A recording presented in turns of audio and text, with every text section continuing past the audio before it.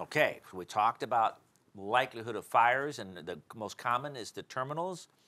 Let's move into electric shock. This is a big deal to me because I'm involved in a lot of cases of people getting killed, so I have a real passion with this. The National Safety Council estimates that about 300 people in the United States died because of electric shock, 120 to 277 volt circuits.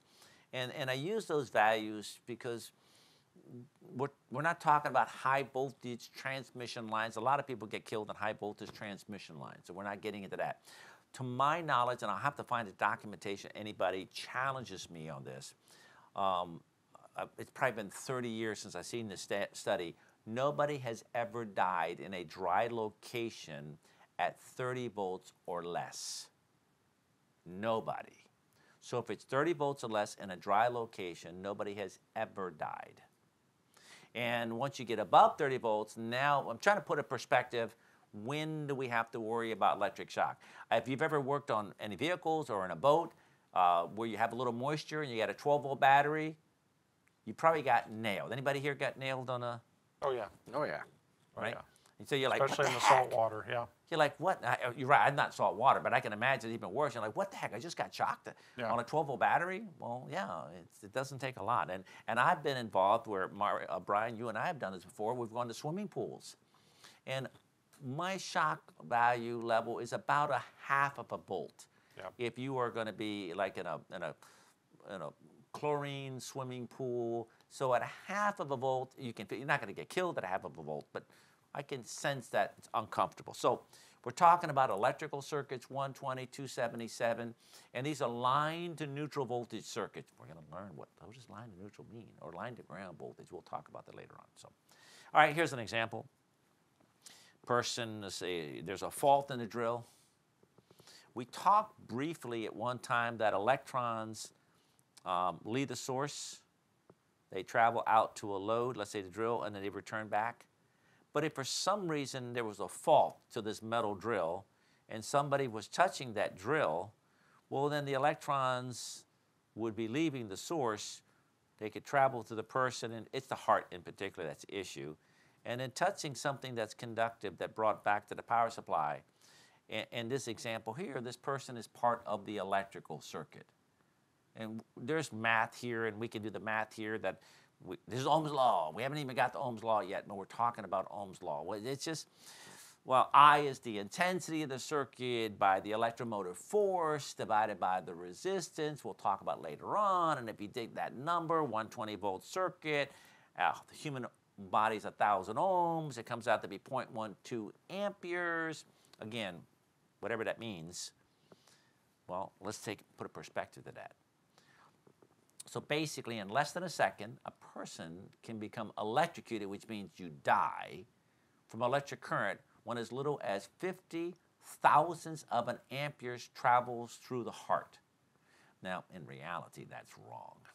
It's really when you have 50 millionths of an ampere traveling through the heart. In other words, if you had open heart surgery and you put electric current 50 millionths of an ampere, and if anybody wants the data, you get with me, and I have to go find it. It's heart. But we're not really having open heart surgery, so therefore in hospitals and things that happen in that application, well, there's different rules in healthcare facilities than it's going to be on the normal situation. So when I say it really isn't, I say through the heart because I want to talk about the heart, but in reality, it's current traveling to the body. So 50 thousandths of an ampere, and I mean, we could do the math on 50 thousandths of an ampere. It's probably like a little 7-watt light bulb, or maybe something less than that. Doesn't take much energy to travel through your body to kill you.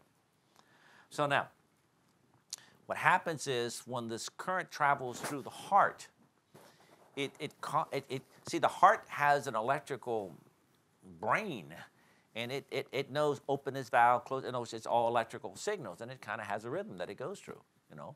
And it does its own thing. And if you have some kind of strange electrical signal that the body is not aware of, it confuses it. And now the brain is trying to say, well, Well, I got confused, so let me see if I can fix this. So now the brain and the heart is not the brain, because the brain's not controlling the heart. The electrical signal controlling the heart, it now goes into try to fixing it, and it starts, it goes like 350 beats a minute. I'm using general concepts. Well, now it's not pumping blood, it's just quivering. Okay, so now a person they have fibrillation. I probably, correct me if I say that word wrong. Fibrillation, is that what the right way? Fibrillation, yeah. Fibrillation. So the heart is fibrillating. So we have to defibrillate it. So what do? You take these pads. Brian, we need to show oh, here. Yeah. You take these pads, you set it on there in a certain way, and it does boom. It does an explosion. And what we're trying to do is we're trying to stop the heart. Just stop, okay? Just stop, because you're going crazy. And then it goes back, and then it resends another signal to start the heart, to try to get it back into this normal rhythm. And if you can't get it back to normal rhythm, then it's quivering, and then it's just going to go down. Just a quick comment, not to dwell on it, but in most cases, people that have died from electric shock, it actually would have been possible for them to be saved had somebody on site been trained in CPR and the use of an AED. And so, Hold on, I don't want AED. So if you go back to your slide there that you just had up there, that device that's actually on the chest of the mannequin is called an AED. So let's mark this on this graphic here. AED, and tell me, what is AED? One second, hold on. Automatic external defibrillator. Yep. AED. I knew that. Okay. Yep. And so, they're very, very simple to use. This is a little short class that you take from, whomever it is. We were actually on a job site that we did a lot of work for a charcoal briquette manufacturing facility. It was raining.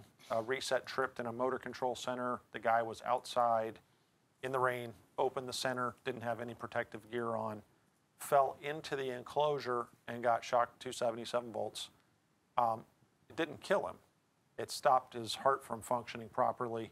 He tried to go someplace to get somebody to help him and died. They found him found the burn marks and everything to determine what happened, but they found him just laying on the ground. If someone had been there to use the AED and perform CPR, he would have survived. Okay. So it's very important just to mention that while we're looking at that picture and talking about this. Good point. Good point. Thank you. All right, effects of electricity on the human. So studies have shown this information. Denzel, is that how I say? Yep. Professor at University of Southern California back in probably the 50s, might have been the 60s, probably the 60s. He took his students, and he was working to try to find out, like, well, how much electricity can somebody take?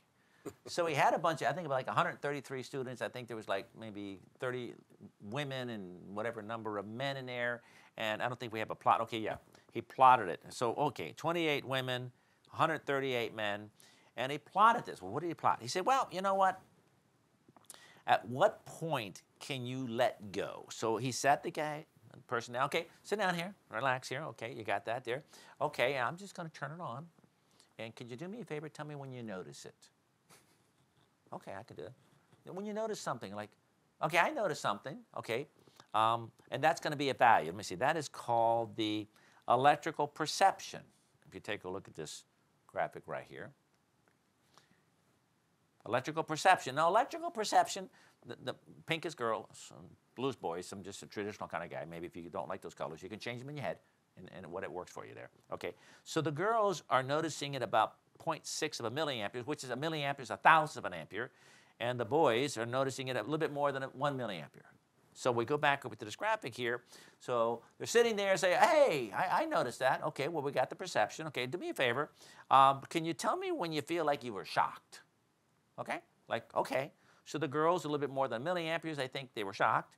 And the boys a little bit, almost 2 milliamperes. So go back here, like, yeah, I think I was shocked. Yeah, that was, okay, I'm not comfortable. And say, okay, all right, we got that working out. Okay, here's what I'd like you to do next, okay? What I'd like you to do is we're going to keep raising it up, okay? And we're going to raise it up until you feel that you have to let go. So now we're really talking about a competition, okay? And I don't know how you guys are, but I want to win, okay? And I want to win big time. So now what they do is you sit there. I know I'd be sitting back, ready to go. I'd be focusing, I'd grab it in there, and I want you to crank it up. So now everybody's in the room, I'm sure, watching this, and so let's say the first person goes out there, and then we have this plot here, and this person right here, this guy, he let it go about 10 milliamperes. Well, okay, now I got a base. Now, I really don't want to go first, right? Because I want to wait to find out what's going on with the other people. And then you see a bunch of people kind of like plotted here, and a whole bunch of people kind of like in the middle are like around 16 milliamperes. And then you got this one guy way out there. I'm not sure about him, but that might have been me. But I'm going to try to get down here. So now I can see the guys doing everything they possibly can. Now, this test is this. You have to let it go. Let me make sure that's what they're. Maximum, oh no, all right, they just harmless. This value right here, maximum let go. See, this means that, okay, you can't let go after this value. So the test here is, okay, you got to be able to take it, but the only way you can win is of what? I can let it go before you turn it off.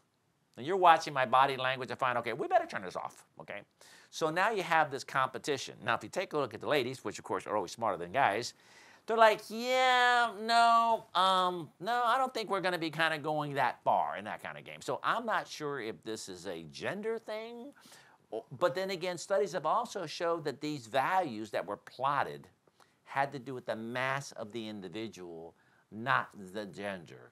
Because the 28 women in this class weighed a lot less on a collective average than the men did, or the young men in this program here. So it doesn't look like, so when you see things talking about women and men, if you actually get into the studies, you realize it really has to do with weight. And I think it came out to be 1 milliamp per 10 pounds of body exactly. weight, roughly, yeah. 1 milliamp per 10. So a 100-pound person would be about 10 milliamperes that they couldn't let go. A 200-pound person would be about 20 milliamperes. So back so over on here. your chart, you got one big boy all the way over there to the right.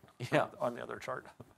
So the larger the person, the mass, right? Larger the mass, the more current it takes, no. less. No, in other words, it's 1 milliampere per 10 pounds.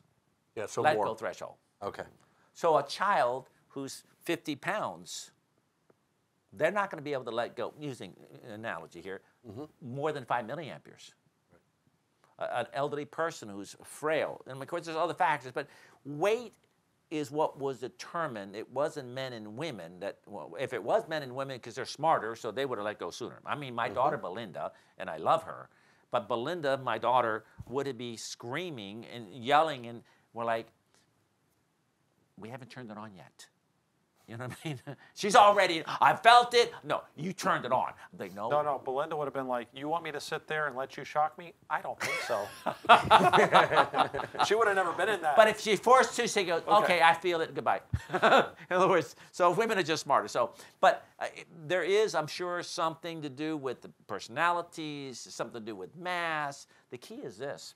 There is a value that we use is that over 16 milliamperes for a male and over 11 milliamps for a female is above the level of let go. I mean, if you can't let go, you're not going to go to the bathroom, you're not going to go back on your phone, I mean, you're going to die. So remember, I said 50 milliamperes, which is over here, fibrillation level. Okay, now you're getting into with a heart. Again, if you're actually in open heart surgery, it's going to be 50 millionths of an ampere, but if you're going through your bodies and using the hands, whatever the case may be.